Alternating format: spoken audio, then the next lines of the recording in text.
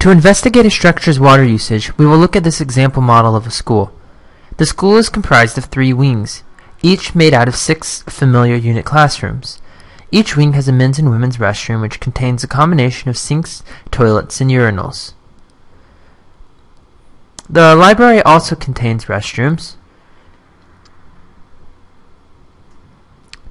And attached to the gym, we have also modeled locker rooms, which include the additional shower fixtures.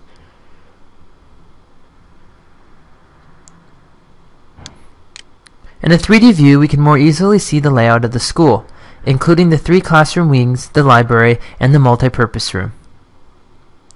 Once our model is saved as a GBXML file, we can load it into Green Building Studio. In the Water Usage tab, we can see the cost summary of our water use.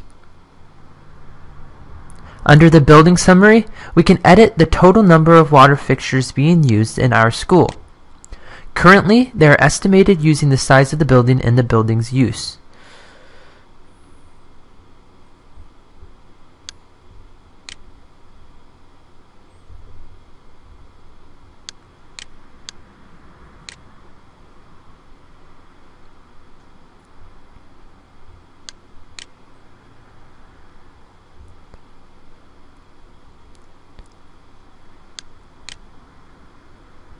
When we are finished updating the model, we can run and save the analysis once again.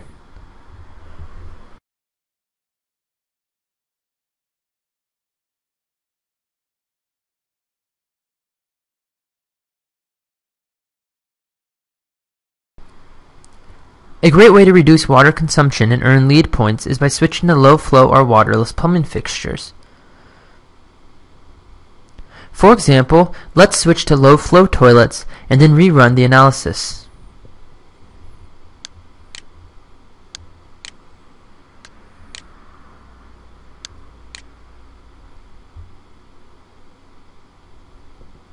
When finished, we will see that this has eliminated almost 10% of the indoor water usage. Also, we are saving about 90,000 gallons of water and $534 each year.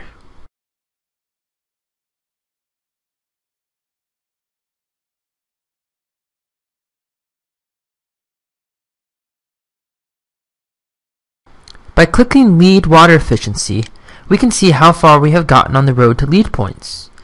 This chart shows us the estimated reduction we have achieved and compares it to the required reduction necessary for points.